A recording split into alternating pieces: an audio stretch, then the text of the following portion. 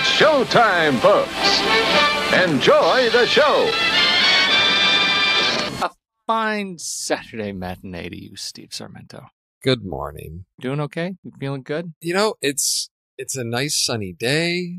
The sky is clear blue. I got the windows open. It's really nice. So, but my technology is wonky this morning, so it's throwing me off.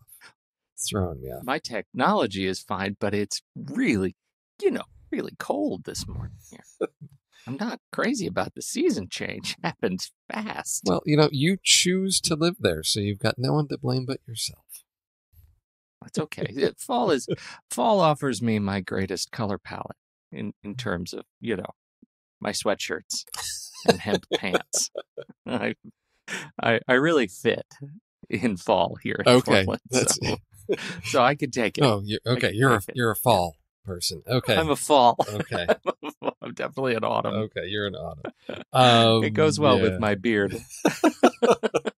That's true. That is true. Speaking of things to see, so it's interesting that you ask, because it's one of these weekends where it seems like things are converging, because I was checking out the reviews, and I see that Ben Lott posted this like half-star review of Rocky Horror Picture Show. And what makes that interesting is that I had been talking with a couple of friends, and so these are men that are like my age that have never seen the Rocky Horror Picture Show ever. Uh-huh. So I decided that cannot stand. They need to see this. However, there's only like one theater that does the like midnight screenings with the audience participation. And I went maybe 2 years ago and was not impressed with the group that was doing this. So they weren't doing it right. Part of it is, for me, the audience participation is to enhance the movie, not just bombard the audience with, lines every other word. It was just way too much, and a lot of them weren't funny. I'm like, you guys are just trying too hard. It wasn't the way I remembered it. So my wife and I are sitting down. We found a couple different versions online. Plus, I was a big fan of the audience participation album that was recorded, I don't know when, in the late 70s or something. So that's where a lot of the lines that I knew growing up came from. So we're basically constructing our own audience participation script so that we can have our friends over and we can recreate that for them to the best of our ability. Because for me, if you just go and when this came out on video, I was in college and I thought, oh, why would you do this? People are going to go to Blockbuster and rent this movie and watch this and say, what the heck? Why is this a thing? It's the experience. So we're trying to get things ready to, next week or the week after, have this event in our house to create this experience for them. No, I have to ask. So you're going to create this in your house with people who have never seen the movie. It's going to be you and your wife doing all the audience participation stuff. Is that weird? Well, is it just pretty much you and your wife enjoy the movie and everybody else watching you be weird? Well, yeah. Not that I'm down on your plan at all, but that seems like a reach. Well, here's the thing. Okay, so the Harkins Theater here, they do $5 Tuesdays, and they show like classic films. You get a chance to see them on the big screen. A couple of years ago, they did Monty Python and the Holy Grail. That was great. Like Emma, my daughter, wanted to go. She got dressed up. We got some fake coconuts and, a little like some fake greenery so they could have shrubbery, started doing that thing. So their Rocky Horror Picture Show was just maybe 2 weeks ago. I think it was the first one in October. So I had something, I could not go. So my wife went with a friend of hers and they sat down and, it's the show starting. One of the staff comes out and says, hey, it's, they always introduce the movie and said, please, don't throw things at the screen and please be respectful of those around you, which apparently many people in the audience took to mean don't shout out the lines really loud. So there were small clusters of people sort of just snickering and muttering to each other, which like whispering at the movie. Yes, exactly. Which no, No. So we're gonna, well, Kimberly and I are working on the lines. Emma may participate as well, so there may be more of them, Okay. So we're All going to right. try to be. To me, that when I went and saw it in high school, I had no idea what I was walking into, and it just makes that experience. And so much of when you get the good lines, it makes some great jokes. It just enhances the experience of the movie. And I can't let these two men go through their lives without seeing the movie. And I definitely cannot let them experience it as Ben did, which is let me just sit down and watch this as a movie. I mean, for me, watching Rocky Horror Picture Show alone in your house is like going to the bathroom amongst a crowd of crazy people that are yelling and screaming at you. That's not the way it's supposed to work. It's flipped. Yeah. You're supposed to go to the bathroom by yourself in the privacy of your own home. You're supposed to see the Rocky Horror Picture Show amongst a group of crazy strangers screaming at you. If you do it the other way, that's just insanity, and it's going to be awkward and comfortable and a very scarring experience for you. It's one of those where the film has become a transcendent cultural experience, and the cultural part is actually equal parts, if not larger, than the experience of watching the film. Mm-hmm. And that's important. Yes. Yeah. So I absolutely agree, and I applaud you and your wife for taking this on. I mean, to indoctrinate people the right way. If you have a program like this, I feel like there is going to be a way to reproduce it. I think you can help us, like the Rocky Horror Indoctrination Home Indoctrination Kit. Well, the Rocky Horror Home Indoctrination Kit. I think this is perfect. There we go. If Andy's available, I may have to it's get like him. How to Host a Murder, yes. but it's how to watch a movie. How to watch Rocky. Now, if Andy's in town and available, I may have to get him over, just because I agree, you need a critical mass. If it was just me, if it's you and three people who have never seen it, then it's weird. You're the one who's weird in this case. You need to outnumber them. So I figured if we get 3 to 4 to outnumber the 2, then we can do this possibly. I'll have to provide an update after this happens to let you know how I am eager to hear how this turns out.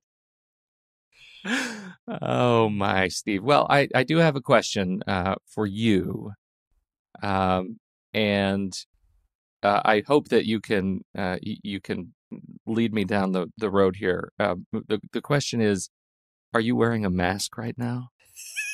I am not wearing a mask right now. What was that all about? Okay, so had you read that Twitter thread before? No. You were not aware of this. It's totally new to this, and I was deeply moved. You know what it does? Okay, I'm going to let you introduce it, but let me just say, I read this thing, and I realized that as long as I have been a member of Twitter, which is a long time, I now know I've been doing it wrong. Oh, yes. Yes. So what is it that I am so excited about? So you were excited. And I don't know how I found out about this when it first happened, but occasionally there will be these epic posts that appear on Twitter. And there was another one that I recall just a couple months ago where I think a comedy writer had basically trolled Twitter. And if you went back through her Twitter feed, you could see that the first word of every tweet, she basically had done Bohemian Rhapsody with the first word of every tweet over a period of like a year and a half. Okay. But I recall that. So this is sort of epic in that scale. And this is from last July, and it's just a Twitter conversation between two writers, and just starts with, yo, can you help me out? Hey, what do you need? Well, I don't know if I told you, but I recently became a camp counselor. Well, that's cool. It was going super well, but there's some kind of crazy serial killer. And the conversation just continues between Sam Sykes and Chuck Wendig. And I think the critical point is when Chuck asks Sam, hey, are you sure you're not the killer? And then things sort of go off the rails. It reminds me a lot of Scream. They play around with the tropes of sort of the slasher genre. But the real insanity is that this became a movie. Yeah. Twitter, there have been many attempts to take things from Twitter and turn them into other properties. There was the William Shatner TV show, Stuff My Dad Says, but it was, I guess, it's Saturday morning. I can say shit my dad says on here, can't I? I don't know. What we're doing. Yes. Right. Yes. Which tanked. This one, it looks like they did it right.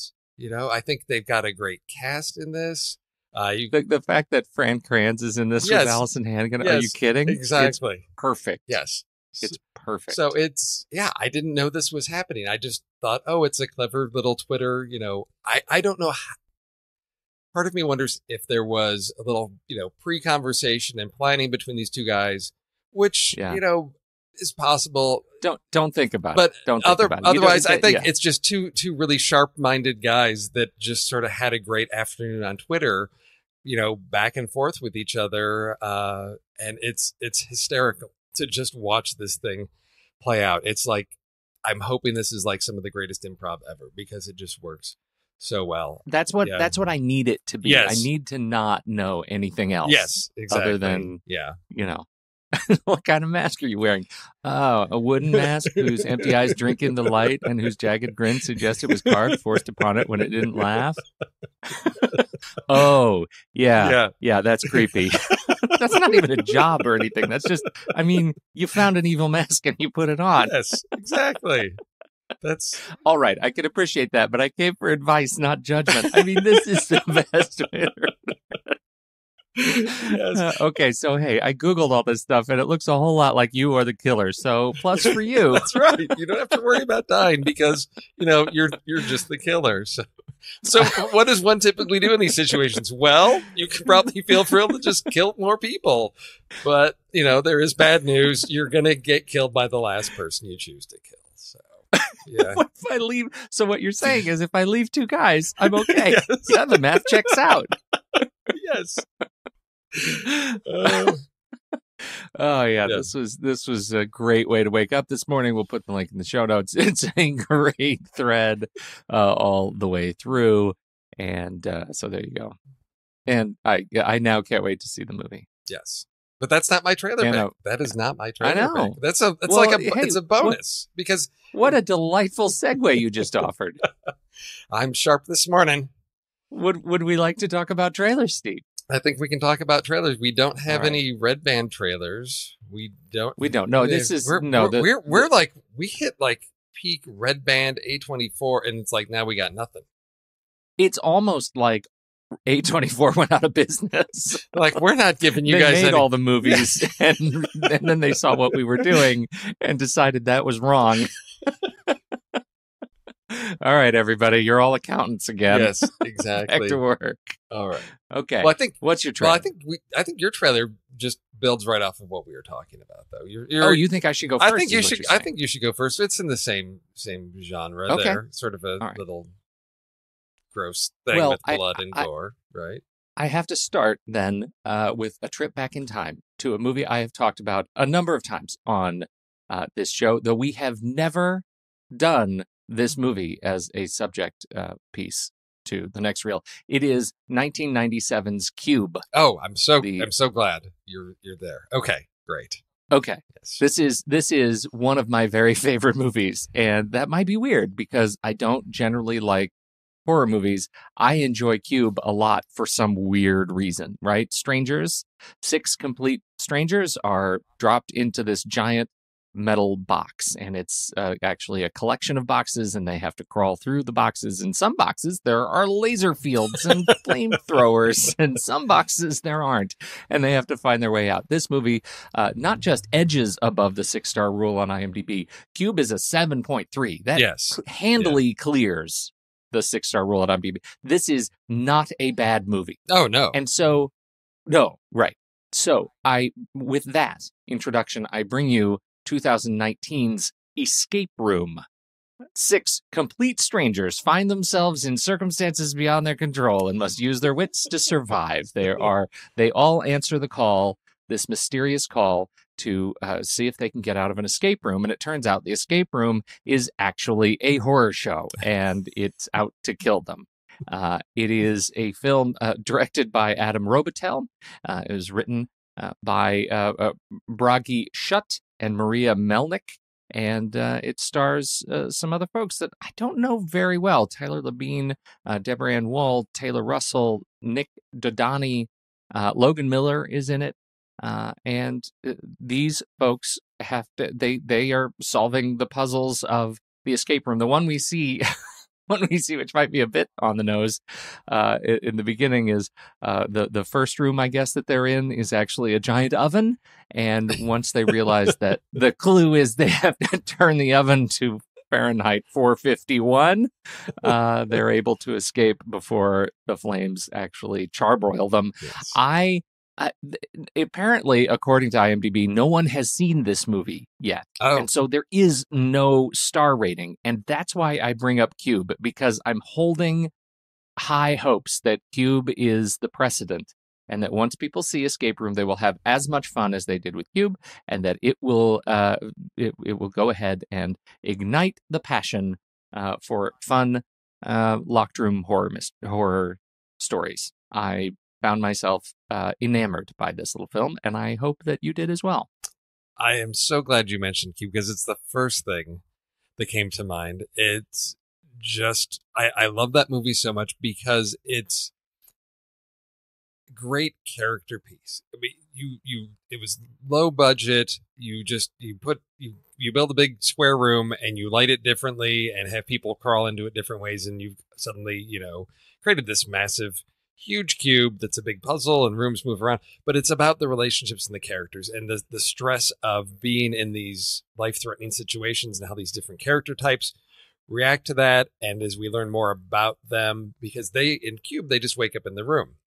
Here we get 6 different people that have been selected for some reason, which in Cube, they were somehow abducted and placed there. These are people that received a mysterious package that basically, hey, you can win $1 million if you are the first one to escape from our escape room. I love the concept of taking, sort of the popular trend right now of these different escape rooms and twisting it into this nasty horror show. I think it's going to bring people in. I just hope they're able to carry through on the character piece as well, of how these different character types are what their strengths are, what their backgrounds are, and how that's going to work to really keep us engaged and interested in them as they work their way through just a crazy number of weird holographic rooms. Because at one point they were like outside in the tundra. That's right. They're in falling through ice. Yes, they're in an upside down room. I love the visuals on this. I just hope that the writing, gives us some compelling characters to take this journey with, because I am all on board for a movie like this. And what's the deal with the poster? Like, the teaser poster is Taylor Russell's character. It's close up, and her face is puzzle pieces, and underneath the puzzle pieces is her skeleton. And what are we trying to learn from that? Like, I find it I found it really fun, and I hope that they're able to lean in both, as you say, on the character stuff, but really lean in on the puzzles and make them make sense, and not just not just dumb luck that they just happen to stumble on all of these ridiculous puzzles. I like some clever problem solving. Clever problem solving. Yes, exactly. That's right. The movie has been plagued by release scheduling issues. I don't know if they're working the counter-programming thing. It was supposed to come out much earlier this year. It was kicked to February of 2019, and then reined in a little bit, and now it's in possibly the worst release window of all, for the U.S. at least, January 4th, 2019. So that doesn't bode well, but it was originally scheduled for release in a much better window. So I'm going to pretend that that's the day that it is when I see this movie. Because maybe that means that everybody will have had more faith in it in this alternate reality escape room of my own mind. So January 4th in the U.S., Russia gets it on the 31st, Bulgaria, the U.K. on February 1st, Netherlands, you can see it February 28th, and Sweden, hello Sweden, March 1st, 2019. So there you go. That's mine, Escape Room. Yeah. And that was me counter-programming against you. But now I think because you're going second, you are counter-programming against me. Okay. With your trailer this morning. Well, it is sort of counter-programming because it's coming out on like the date that everybody goes to see movies, Christmas Day. So as opposed to being dumped into the depths of January, this is being programmed to this is when you're sick and fed up with your family and you're in a turkey coma, you want to go out and see a movie. Here, go see something like this. like this.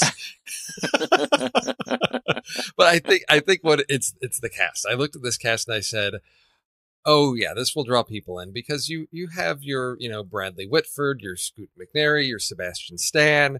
For your fans of, movies about Canadian clones, you've got your Tatiana Maslany, you have Nicole Kidman, all together in this crazy movie called Destroyer, a story about a police detective who in the past had an undercover assignment, and now later on she's sort of revisiting this. So it looks like a story told in flashbacks, but the transformation of Nicole Kidman in this is just amazing.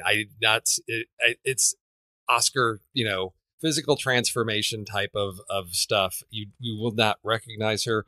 What really got me excited about this is it's director Karen Kusama, who I had started off with movies like Girl Fight and then Aeon Flux, sort of dropped off. For me, she really came back strong with The Invitation a couple of years ago, which is probably not your type of film, but was a really, really solid film and just knocked my socks off. So she's coming back with this.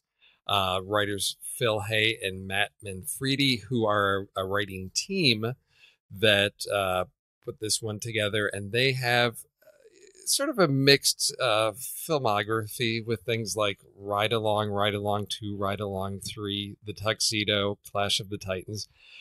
I don't know where this thing is coming from because it's like this project that had been simmering and stewing someplace else because it's just such a heavy, dark drama getting into, undercover cop violence and just really dark material that doesn't look like anything they've written before. So I'm really excited and interested to see how all this comes together. A script that's going to attract this cast, I know has got to have some quality to it. So that's what I'm hoping for. And with this release date, I think that we're going to have a strong Oscar contender here.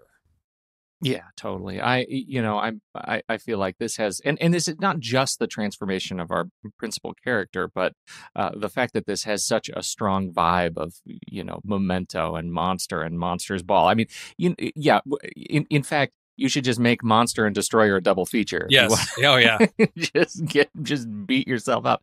That's kind of what it feels like. And so I love the lengths to which Nicole Kidman clearly went for this character. I think it's obviously that's what makes it one to watch. Now, can the movie live up to that transformation? Here's hoping. Yeah. Christmas Day, it premiered at the Toronto International Film Festival, but I think that Christmas Day tells you everything you need to know about this one to put it on your list of things to see. As I said, I'm trying to get out to anticipate what the Best Picture, Oscar noms are going to be, and make sure I get out to see a good chunk of them ahead of time, so I'm not having to be like play catch up. I think Andy's still catching up from last year, and that's just I really hate being in that position of trying to catch up afterwards. And so yeah, I think this is a strong one. Really looking forward to it. And another delightful segue. Yes. For you. Oh Steve. my God. You are 2 for 2 in fantastic segues from Destroyer to our list this week. What did you like better, Jedi or The Empire Strikes Back? Empire. Blasphemy. Empire had the better ending. I mean, Luke gets his hand cut off, finds out Vader's his father, hand gets frozen, taken away by Boba Fett. It ends on such a down note. I mean, that's what life is, a series of down endings. All Jedi had was a bunch of Muppets. I think they were kind to us. We don't need to, exert our authoritarian influence over our voters on this one, because they gave us a lot of room to run with this one. So I'm feeling. They sure did. The options were space diseases, parasite in movies, yes, and unhappy endings, and they went with unhappy endings for us. And you know what? It turns out filmmakers tend to like unhappy endings, and so there we go. There are a lot to choose from. Well, and maybe that's their plan. Is they're going to then just beat us up with, how could you have not mentioned this? How could you have forgotten this one? Because I mean, that's it. Andy already pulled that on us last week. I can't believe you didn't say, Oh, Yeah. yeah, that's the worst. So Yeah. here we go. I'll tell you the ones I went with. These are this list, and it's I've got some backups too. Okay. Because I actually, believe it or not, I have a feeling I've got a steal in here. All right. And so I actually have some backups. But these are the ones that came to me are the movies that had that visceral impact that made me rethink the film or my relationship with the film, and that I still think about today. Right, in these cases, these movies are quite old. These are not what I think are maybe as the best unhappy endings, but they're the ones that are the most lasting for me personally. Oh. So that's how I get over it. Okay, that's sort of the approach I took as well. These are ones where, because there's a lot of movies with like, oh, that's a sad ending, oh, that's a real depressing ending, but ones that just really, sort of punch you in the gut, and you're like, oh, yeah, okay, yeah. All right. So I went first on the trailer, Steve. I think you should go first on this. Okay, I will start. This is just going to get worse and worse and. I need some therapy after getting through this. I know, right? Just thinking about some Dark. of these again. I'm going to start us off in the mid 90s, and when things are it was just out of college. I was finishing up grad school and had heard about this movie. It's set in the 90s. We've got a movie about teenagers. This is, I think, the first film written by Harmony Korine. This was where I think we have a couple young actors whose careers started. And Larry Clark's really depressing movie, Kids, which for me was really, I think the strength from this movie comes from in just almost the documentary style approach to this. Casting a bunch of unknowns, looks like, just grabbing kids off the street and telling the story of a kid who's on a mission to basically deflower as many virgins as he can. And one of his conquests finds out she's HIV positive. So then you've got this, dilemma of here's a kid whose mission is to go out and have sex with as many people, and she knows he's HIV positive. So you've got to stop him. But it's a group of outcast street kids. This is what I've seen it once. I don't ever want to see it again. I think it does such a great job of communicating its message. I think this is where I start. I think I'm going downhill from here. But this is Rosario Dawson, first appears here. Chloe Sevigny is in here. So recognizable faces if you haven't seen this before. Interesting to see where they got their start, but just warning, this one is, to quote Tommy, it's just the worst. It is. It is the worst. Yes. It's a great pick. And what a downer way to start this list. My first one is I'll say a little bit lighter, but again, it's the one I remember. I saw this movie it was not an 80s movie, but I saw it in the 80s. I was a kid, and I was impacted. It's a movie from 1978, and it is at the end of the movie, when our protagonist is walking down the street, and the female lead walks up to him, and she thinks she's found salvation, and he stretches out his arm and gives the shriek of the body snatchers. That's right. Donald Sutherland as Matthew Bennell in 1978's Invasion of the Body Snatchers. That's the first time I remember being completely floored at what they would do to our hero in a movie, and completely turn the tails on me as an audience member. And I thought, this is amazing, and I hate entertainment.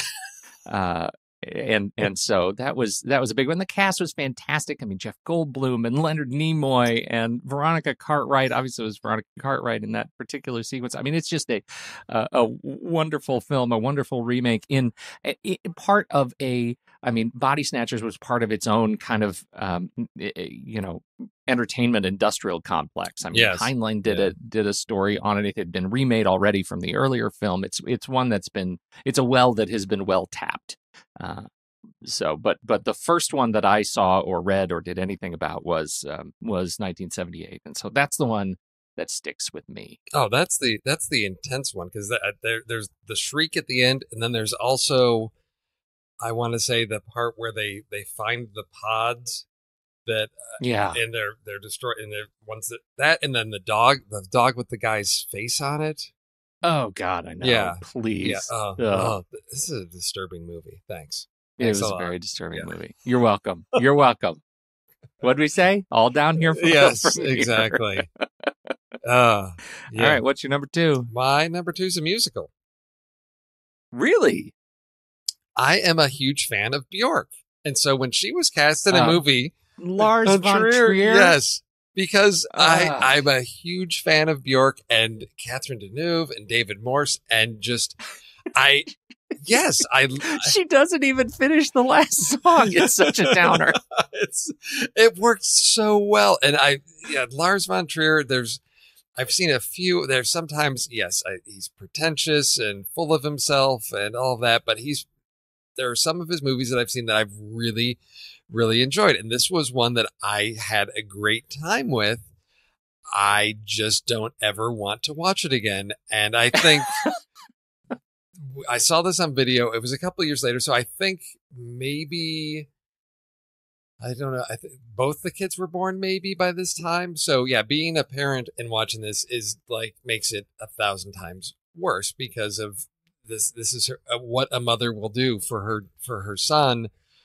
But I love the soundtrack. There are so many great songs on here. The musical number. I mean, when you have it taps into the power of a good musical, which is that ultimate escapism. Your life can be just horrible, but musicals give you that ability to escape. And working in the factories and where she just in her imagination transforms everything into these musical numbers works so well that the clanking of the machinery just becomes the beat of the song. I love those segments. Everything else, oh good Lord, the humanity is just oh my gosh. If you haven't seen it, yes, go check it out. You'll particularly if you like musicals, then just don't write me and tell me how much you hate me for making you watch this. Because you will hate Steve. Yes. Oh yeah. Oh yes, you will. So there we are. Oh. Yeah. That's the worst.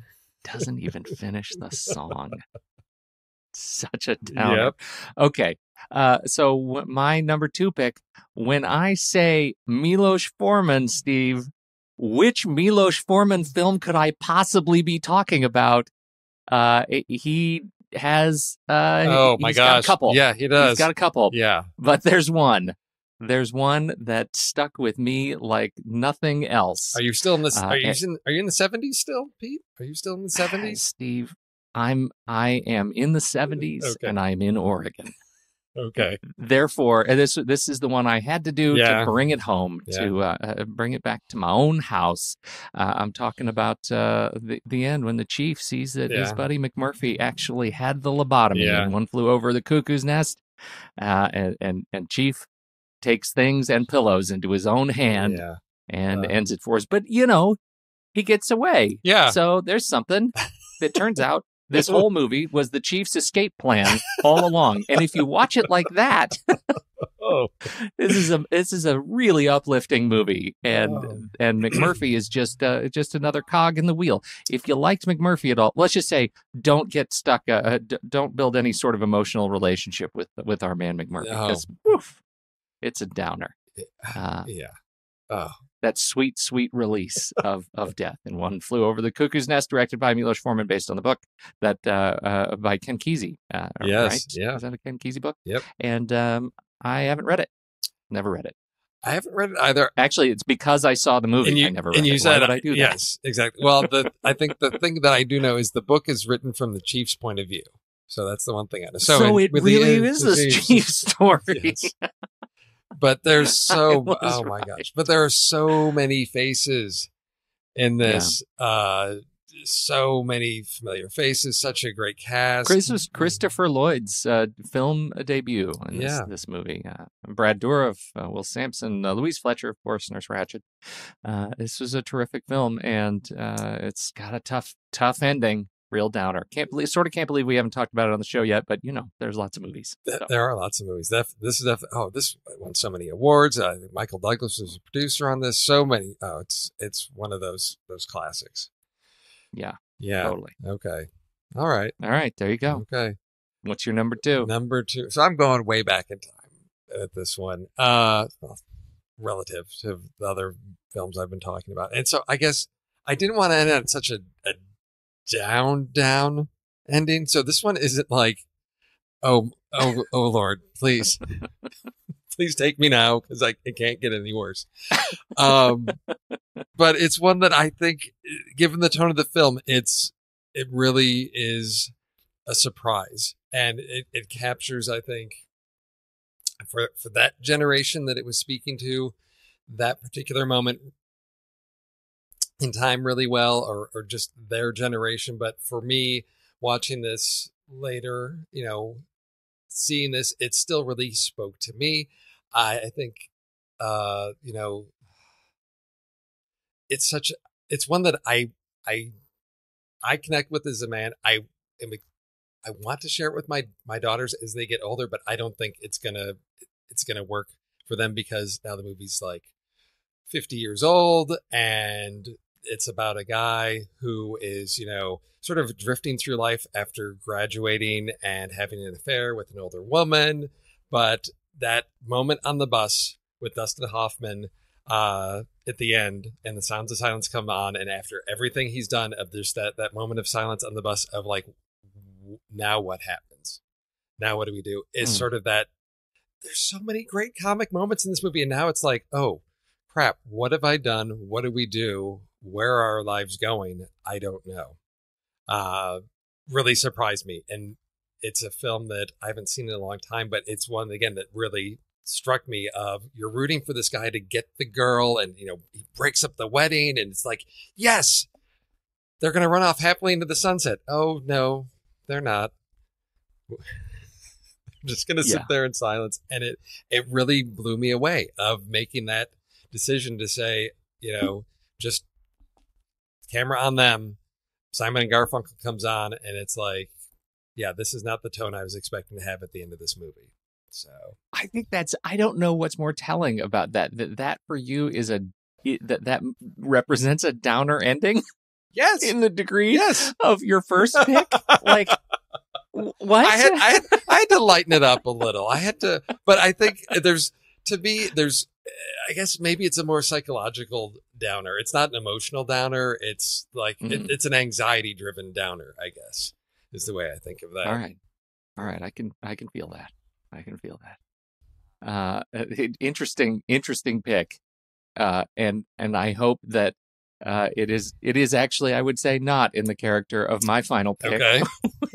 which maybe it would be if their bus had blown up at the end. That would have actually, it would have met the standard for my final pick. I'm in 1999. Steve, do you have any picks from 1999? No, I do not. I don't think I do. Oh dear. I am talking about Jeff Bridges' film. Jeff Bridges and Tim Robbins. They were in a movie together. Yeah, sure were. Right up until the very last scene.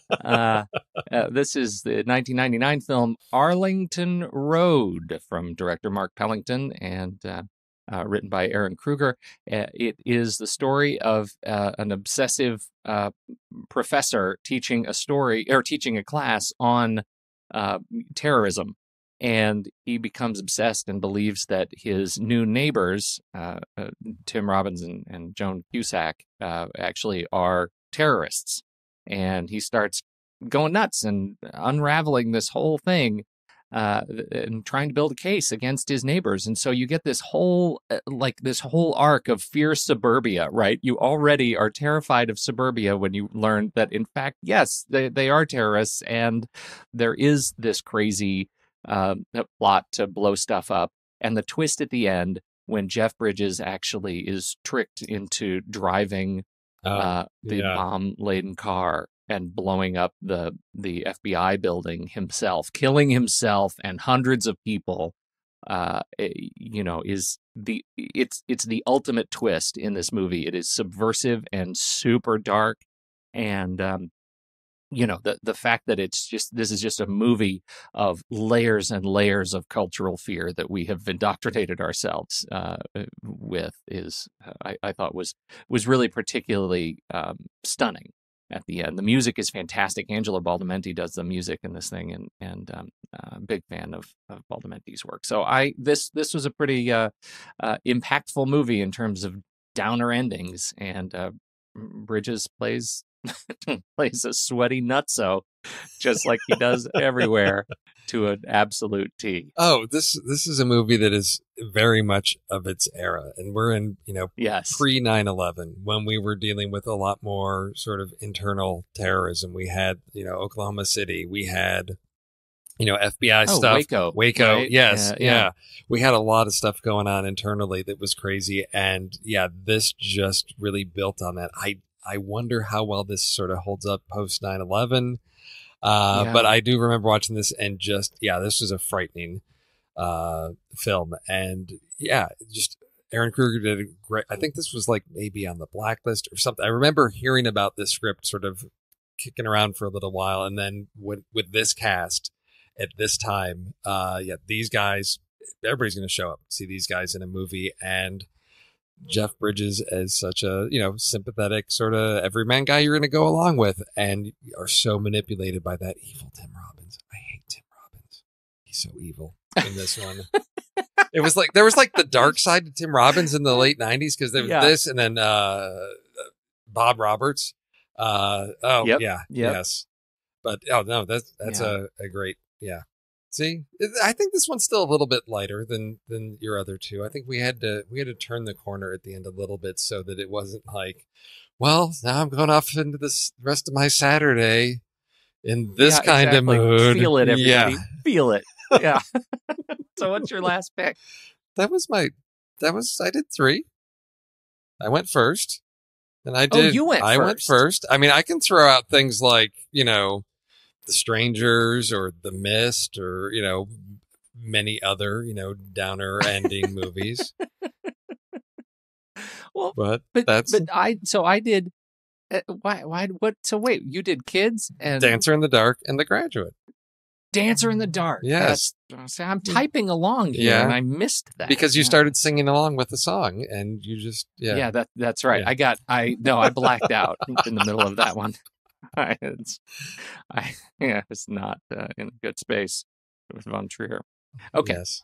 So excellent set of films. I think for if you're really in for a hell of a weekend, just start with these. No, don't do that. That's perfect. So that was to celebrate the Night of the Living Dead. Yes. Which is the film that we opened with last week for our Romero's Dead trilogy, and this week we're moving to the mall with Dawn of the Dead, and so I opened the bidding with movies set in malls. That's a good starting point. Yes, excellent. It has been a while since I've seen this one. It was. So, what do you remember of it? Well, like, what are the key sort of what sticks out? The mall. Okay, good. So we've got that. And I did see the remake a few years ago and thought, that's you're doing some things in the mall. But is this the one with the different ending with the helicopter or something like that? I remember. It is. Okay. So I vaguely remember that, but I do remember just throngs of, the undead outside the mall. I don't remember a whole lot about the story is the issue, other than because I saw this when I think, I was in high school working in the video store and was like, I wanted to see all of the had seen Night of the Living Dead, had never seen Dawn of the Dead or Day of the Dead. And so I was like, I want to check out these sort of classic zombie films. So it's probably been 30 years since I've seen it, because it was enjoyable. It's not one that I'm like, I don't have a tradition of like watching this every Halloween or every so often, so I don't have as clear a memory. Is this the military involved in this one, or is that Day of the Dead? I can't remember. So when this one opens, we have some members of the military who kind of get, trapped into this makeshift, we'll call it family, that we have. These 2 soldiers and then the helicopter reporter, the pilot who works for the TV station and the producer, and the four of them get sort of holed up in this mall, and they kind of make it their own. Turns out she's pregnant, and so they become kind of a makeshift family. Okay. As they seek to ride out the apocalypse. They clean up the mall. They have everything they possibly could need, and so it begins. Okay. This is the one where at the end the biker gang also finds the mall and decides that they want to be a part of the mall. That's right. Too, and the looting begins. Right. Okay. So we have this whole biker gang looting sequence. Yes. Okay. So we could do something related to stereotypical uses of biker gang tropes. Right. Yes. Okay. Yeah. We Right. got to do something. Yeah. Got to get a little on the fringe here, because that's what happens when how you would guys you- do a series like this. It's like, well, Oh, yeah. zombie movies. No, can't do that. Stereotypical yeah. biker groups. Yes. Oh, yeah. Stereotypical Yeah. stereotypes of biker gangs. Yes. All There right. we go. Oh, yeah. That's a Um, whole series in itself. Yeah. Oh, yeah. totally. Okay. Okay. Movies set in malls, stereotype biker gang movies, and what else do we have here? Again, we're kind of holding off on the anything related to zombies Yeah. so far. Maybe we save that to the final film in our little trilogy I think here. so. Yes. Okay. I guess, is this where the government is trying to control a situation that they are completely unprepared for, and things get out of hand, right? So we're government failure to adequately respond to a disaster. I don't think we don't really have government Okay. so much Okay. in here. There is we get police, and the problem is like the military part is very brief Okay. in the beginning, Okay. and the rest is just mall. Right, we're in the mall. Right. Okay. But what this movie is about is so much of this movie is about consumerism, right? Consumerism, That's yes. the real story is about that sort of hedonic like drive to just be at the mall, and that's one of the big messages is that these zombies, even after they are dead, they still have that they're just hardwired to come to the Go to mall the mall, because the mall was so important to them, and that's one of the big messages. So they've we could is there something interesting around like movies about consumer culture? Oh, sure. Okay. So movies Right. set in a mall is one thing, Mhm. but then about the larger, broader consumer culture. Sure. So there we go. Movies set in malls, biker gang movies, and movies about consumer culture. There we go. All right, I like it. That's a good little trio. That'll be a fun conversation to be had next week with Dawn of the Dead. That's it. Thanks, Steve. What a good morning we've had here. What a fine Saturday matinee we have had together. Sure.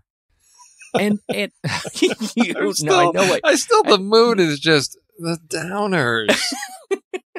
You want to talk about First Man, any?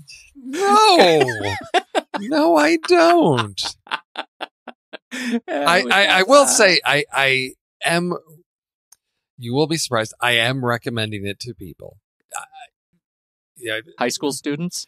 no, but I did also see Star is Born. So I am telling people see Star is Born, and I'm telling people check out First Man. I'm going to tell you it's this type of movie. It's historical. It's going to give you those things, but I think it is a movie that for me. Not what I was hoping for, but I still Mhm. think people should. It merits more attention than I think it's getting. I think there will be an audience for this film. Apparently, you are one of them, and your family as well. Ouch. Maybe it's just the three of you. I don't know. Damien Chazelle is like, I know my audience. They're up there in the Pacific Northwest. I'm going to make this It's just the for them. rights. The rights. They deserve this movie about Neil Armstrong.